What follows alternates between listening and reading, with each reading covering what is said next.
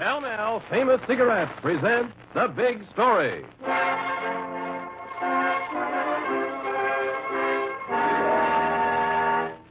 Two phone conversations took place about the same time. One between a man named Tom Cooey and his wife. Don't talk like that, Tom. Don't. I can't help it, Celia. If he goes on like this, I swear I'll kill him. Ed Rumley's a crump. Tom, promise me you won't do anything. Some partner. Lazy, lies to me, never does any work, blames me. I swear one more stunt like that one in Galveston, and I swear I'll kill him. The other was between the first man's partner, Ed Rumley, and his brother. In Galveston, he pockets $50. I know it for a fact, Jack. $50. Then he tells me he took in 25 and splits that with me. Look, Ed, talk to him. He's your partner. Yeah, my partner. Some swindler. But I'll tell you one thing, Jack. One more deal like that, just one. And Tom Cooey's gonna be a dead man.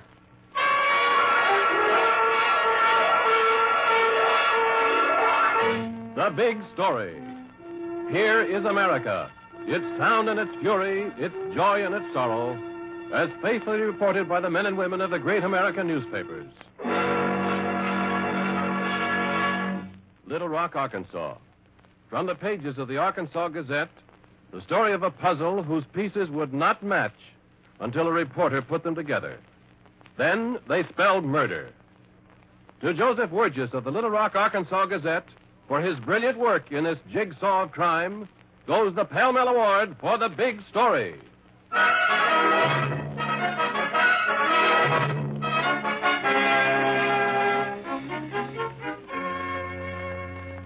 Pall Mall's greater length filters the smoke on the way to your throat. That's important. Pall Mall's greater length filters the smoke on the way to your throat. Filters the smoke and makes it mild. Yes, Pall Mall's greater length of traditionally fine, mellow tobaccos means a longer natural filter to screen and cool the smoke. Thus, Pall Mall gives you a smoothness, mildness, and satisfaction no other cigarette offers you. Pall Mall Famous Cigarettes. Outstanding. And they are mild. Pall Mall's greater length filters the smoke on the way to your throat. That's important. Pall Mall's greater length filters the smoke on the way to your throat. Filters the smoke and makes it mild. If you really want to enjoy smoking, ask for the longer, finer cigarette in the distinguished red package. Pall Mall.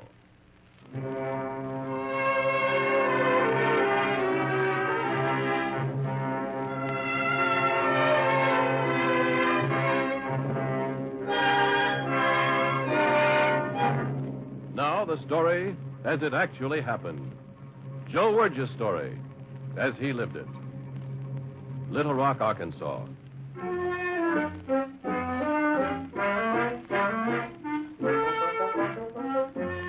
All your life, you, Joe Wirges of the Arkansas Gazette, did one thing well. Police reporting.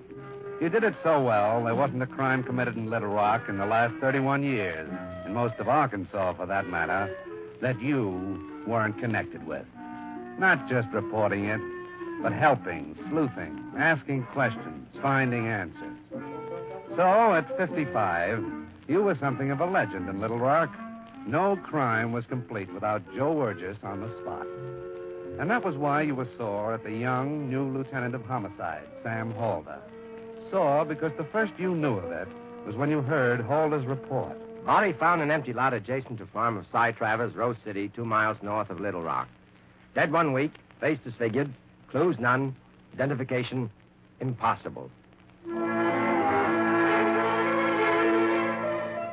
You got to the scene of the crime, Travers Farm, 2 hours after the police. 2 hours.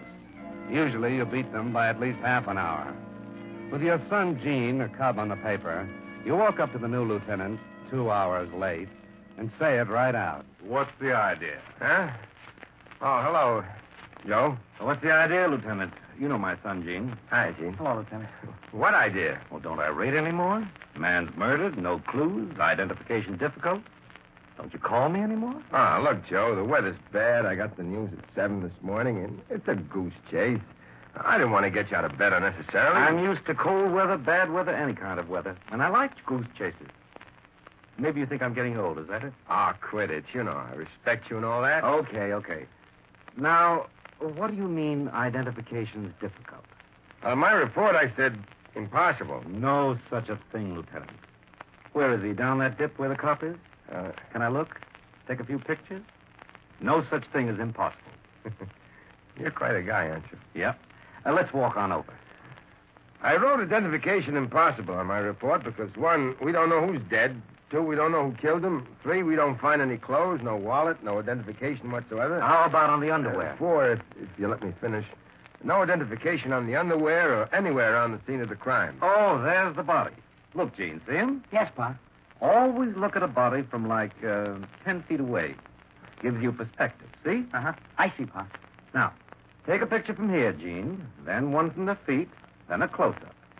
I'll stay here and tell the lieutenant why I said identification is difficult, but not impossible. Now, you're bluffing, Joe. What tells you the identification? And not the identification, Lieutenant. It just gives me ideas. 2 men camped out in this field. One the dead man, the other the guy who did it. Footprints of 2 men are quite clear. Oh, okay. 2 men did camp out. Travers, the farmer, says a week ago 2 men asked to sleep out in his field. They had a car? Yeah. It looks like amateur crime, not a gangster killing. Gangster'd never pick a place like this, too open. Gangster'd never let himself be seen by Travers. So what? So, as amateurs, they bungled. Somewhere they bungled. Left something for somebody to find. Joe, I heard you theorize before, and I heard about how you solve cases, but honest... You never heard anything like this before. Well, exactly. Gene, you finished? Yeah, Pa. Okay, now over there. See? About 100 yards over there. Papers. See? Uh-huh. Lots of little pieces of papers. Scattered all over. Are those scraps of junk? You don't mean to tell me... Get a big bag, Gene. Pick up everything you see, even if you can't make it out. Okay, Pa. Oh, what do you think you're doing? I said they were amateurs. Amateurs always leave something for somebody who can read it. Follow me? Joe, I'm afraid you're... Slipping? Getting old? Maybe so, Lieutenant, maybe so. But I'd advise you not to file that report on identification impossible for 24 hours. Don't have to listen. Just my advice.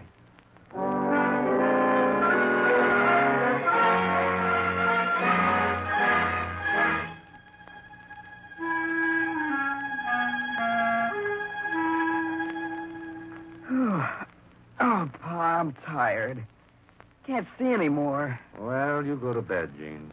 Why don't you stop shuffling these scraps of paper, Pa? You've been at it 20 hours and we haven't got a thing. You think the lieutenant's right, too. I'm getting old. I didn't say that, Pa. I'll sit with you all day tomorrow and the next day. Only I sounded awful big, didn't I? 24 hours, Lieutenant. I sounded swell-headed. Well, not exactly. Now I think I got something. What, Pa? Look, Gene, a letter. Part of a letter, anyhow, in an envelope.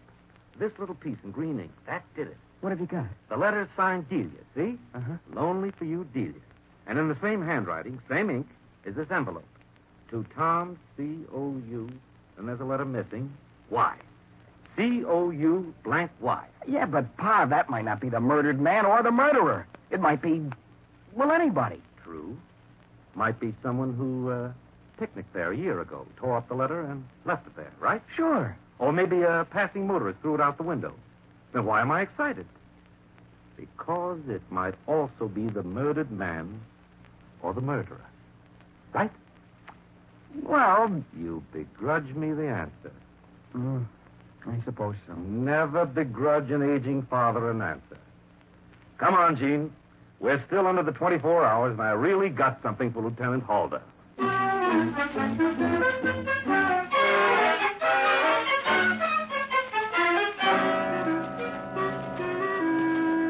So his name is C-O-U blank Y. Cooley, something like that. And he's got a wife named Delia. That's all, Joe? The letter was mailed from Bridgeport. Yeah, long shot, 100 to 1, but I'll put a call through. You don't have to. What? I already did. I put the call through, told the operator to connect you here at your office. As soon as she got a Mrs. Delia, C-O-U blank Y in Bridgeport. Well, Don't say it, Lieutenant. Lieutenant Halder, homicide. Hey, you.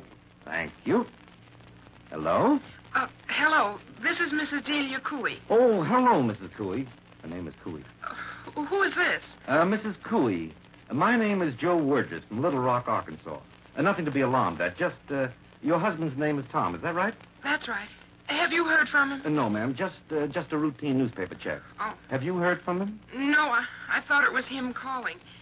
See, it's been a long time, over 10 days, and he always writes or phones me. And has something happened? No, Mrs. Cooey, it's nothing definite. Just, we may have some information for you. If we do, we'll get in touch with you. Mrs. Cooey, how old is your husband? He's 32. Something is the matter.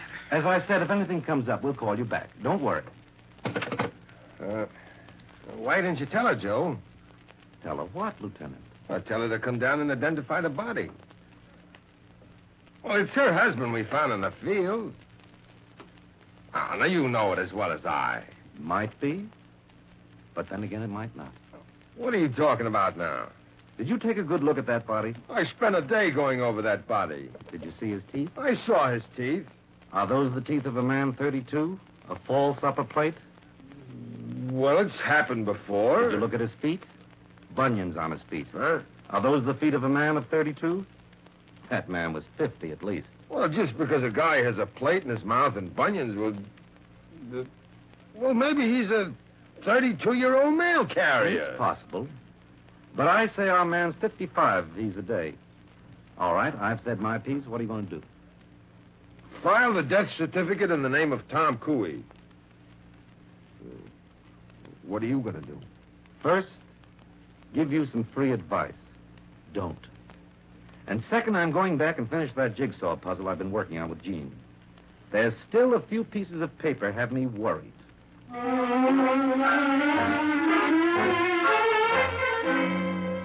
You've got Lieutenant Halder worried.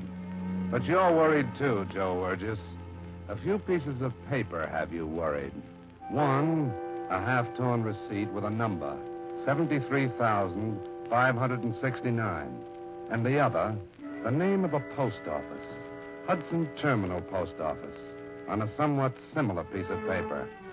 You wonder if the two go together. If you have on the disarrayed table in front of you 2 pieces of a receipt for a registered letter. Well, suppose you have, Pa. Then maybe the amateur murderer tore up this receipt and we'll find his name. Oh, that's 1,000 to 1. At least 2,000 to 1, Gene. It might be the murdered man tore up the receipt, or it might be neither of them did it. Maybe it's 73,569 to 1, Gene. But I like long shots.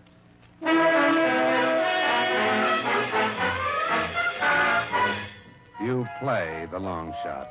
A phone call to a friend in the post office at Hudson Terminal. And you find that the letter was mailed 3 months ago by a man named Ed Rumley to his brother Jack in Sacramento, California. So you put through a call to Sacramento. Mr. Rumley, you've got a brother named Ed? That's right. He's about 55? Ed's 54. False upper plate in his mouth? That's right. Say, what is this? Bunions on his feet? Bad bunions? Yes, but what's this all about? Mr. Rumley, you'd better hop a plane and get out to Little Rock as soon as you can. I'm afraid your brother's been murdered.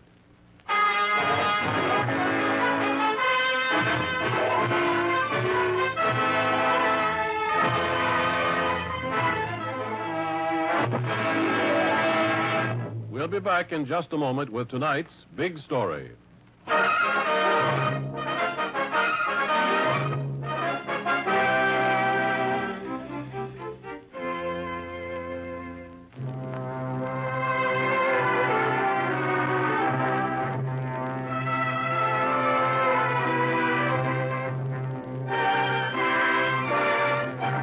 This is Cy Harris, returning it to your narrator and the big story of Joe Wirges, as he lived it and wrote it. First, Lieutenant Sam Halder announces that the identification of a murdered man is impossible. And you, Joe Wirges of the Arkansas Gazette, prove that wrong. Then he announces that the murdered man is one Tom Cooey. And you blandly write a lead story for your paper that the murdered man is Ed Rumley. To be on the safe side, you don't run the story, because the identification by Rumley's brother on his way from California hasn't been made yet. But when Rumley's brother arrives and takes one look at the body, you know you're right. The murdered man is Ed Rumley. So you run your story, and you and the lieutenant get on with the case. So your brother and Cooey were partners, Mr. Rumley. That's right, Lieutenant. And he and Cooey didn't get along. They hated each other. Yes, that's true. They were partners in business, sold auto polish together, and they weren't doing well. They fought a lot. Now, was it a surprise to you your brother was killed? I knew they had trouble, but I never thought it had come to this. You think Cooey did it? I don't know. Why don't we let the man go to his hotel, Lieutenant? Huh? He's had a great shock, his brother's death and all that. Oh. Yeah. Sorry, Mr. Rumley. That's all right. Thank you. Now, Joe, I think we sent out a dragnet for a man named Cooey. Tom, Couey. Right? Right. But here you're both wrong. It isn't 2 minutes later when the desk sergeant opens the door and lets in a tall man wearing a Palm Beach suit. Lieutenant Halder, I'm Tom Couey. You're Cooey? Yes, sir. I read a story in the paper that Ed had been killed. I thought I could be of help and got here as soon as I could. Where have you been? Well, as you see, I didn't even bother to change my clothes. I was in Florida. I took a plane and got here as soon as possible. Ed was a good friend. Lieutenant, Gene's outside. You mind if I get him? No, go ahead, Joe. Do anything you like. Sit down, Mr. Cooey. Any way I can help, Lieutenant? Well, just tell me. You and Rumley were partners? Yes, that's right. Auto polish lot.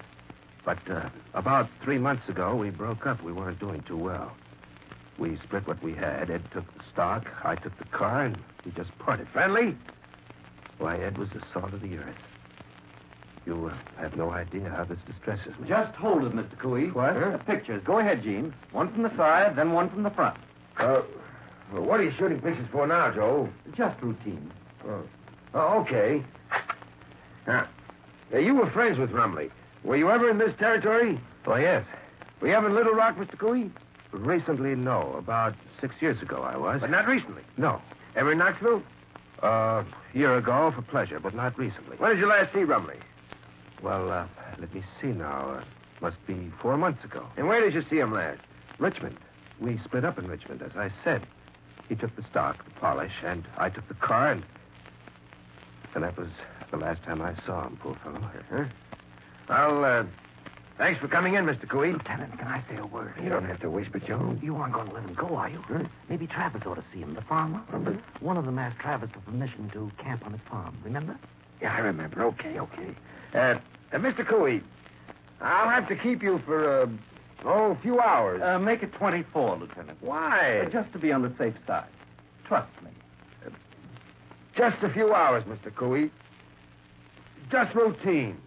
At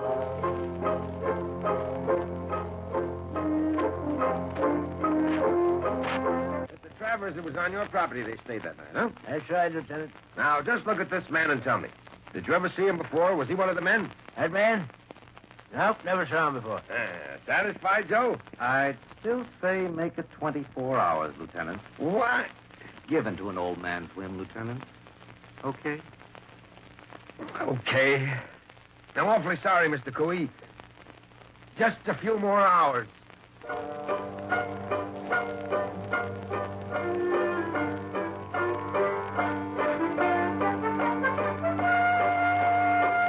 Where's Dean Wirges? Dean, where are you? Here I am, Lieutenant. Now, where's Joe? Where's your father? Gee, I don't know, Lieutenant, but he said he'd be here. Well, I've been waiting half the day for him. He said he'd be here at 6. Now, I'm going to let Cooey go. He said please to wait. 24 hours, he said, Lieutenant. 24 hours? What for? The man's innocent. Why am I holding him? Suspicion of murder? I've got no suspicion of murder. What's your old man doing anyway? I don't know, Lieutenant, but he said please to wait. Well, it's 7. He's got until 8 o'clock, not a minute more. Tell him that. I don't know where to find him. 8 o'clock. I don't care.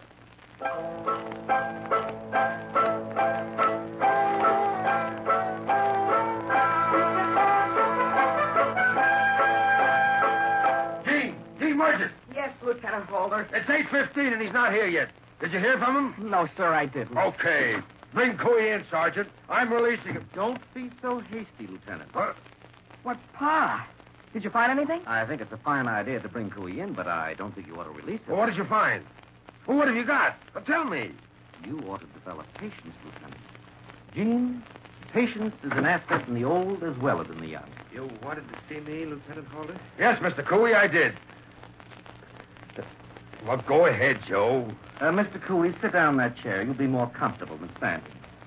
Lieutenant? Yeah, go ahead, sit down. Go ahead, Joe. I have a document here, Mr. Cooley. Just a second. That says... No, this is the letter I forgot to mail for my wife. Ah, here it is. A letter from your wife, Mr. Cooley, from Delia. From Delia? Oh, don't be alarmed. Perfectly harmless letter. Miss you, love you, write more often. But that's not what I'm after. It's the envelope I call to your attention. Well, what about it? The postmarks. Plural. Postmarks.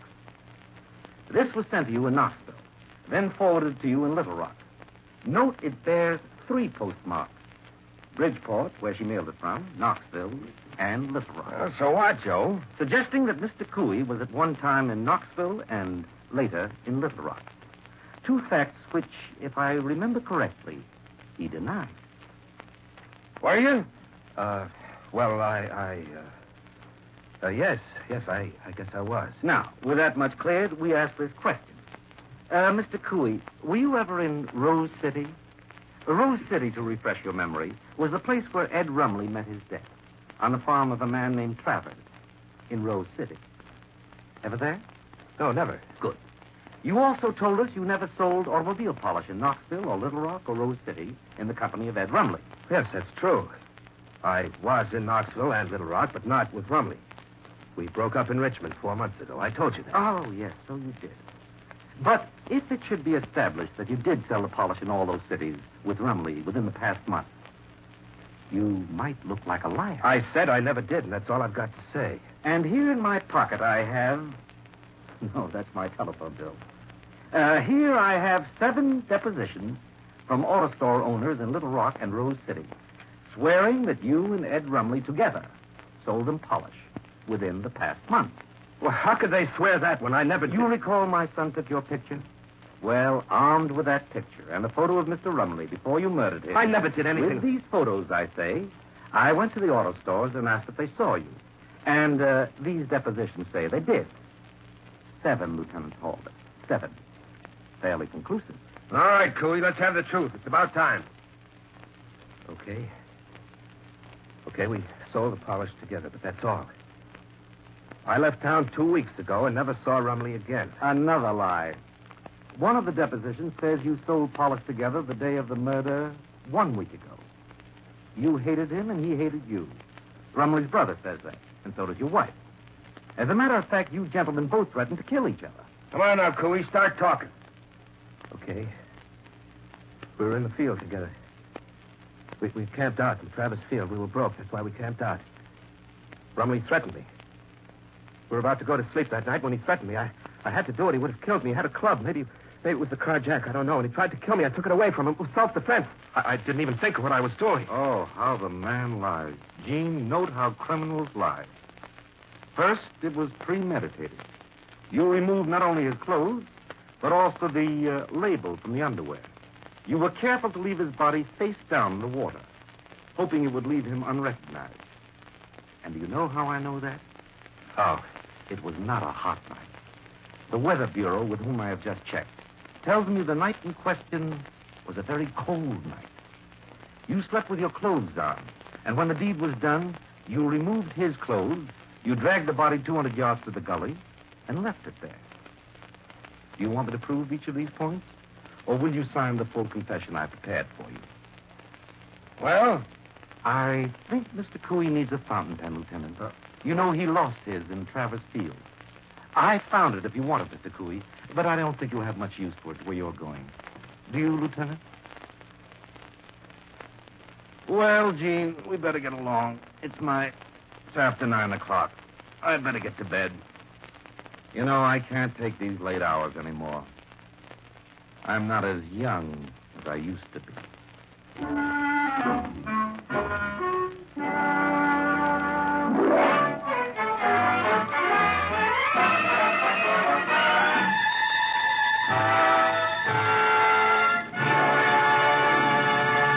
In just a moment, we'll read you a telegram from Joseph Wirges of the Little Rock, Arkansas Gazette with the final outcome of tonight's big story.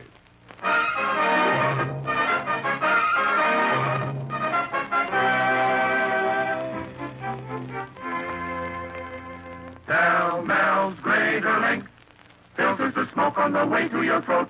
That's important. Pell-Mel's greater length filters the smoke on the way to your throat. Filters the smoke and makes it mild. Pell-Mel's greater length of traditionally fine, mellow tobaccos filters the smoke on the way to your throat. Thus, Pell-Mel gives you a smoothness, mildness, and satisfaction no other cigarette offers you. Yes, Pell-Mel's are good. Good to look at, good to feel, good to taste, and good to smoke. So if you really want to enjoy smoking, ask for the longer, finer cigarette in the distinguished red package. Pell-Mel Famous Cigarettes. Outstanding. And they are mild.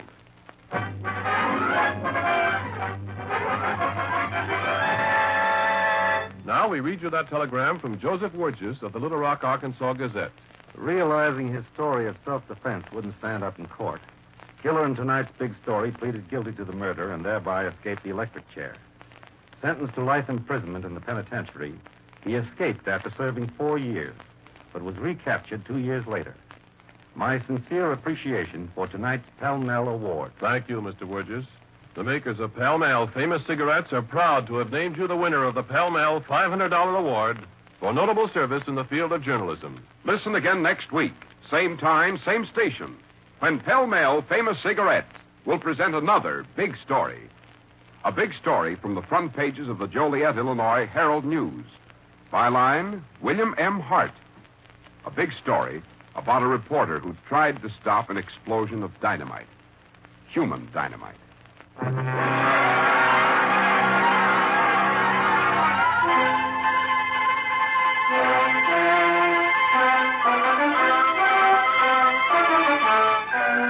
Big Story is produced by Bernard J. Proctor with music by Vladimir Zelinsky. Tonight's program was written by Arnold Pearl. Your narrator was Bob Sloan, and Martin Wolfson played the part of Mr. Wirges. In order to protect the names of people actually involved in tonight's authentic Big Story, the names of all characters in the dramatization were changed, with the exception of the reporter, Mr. Wirges.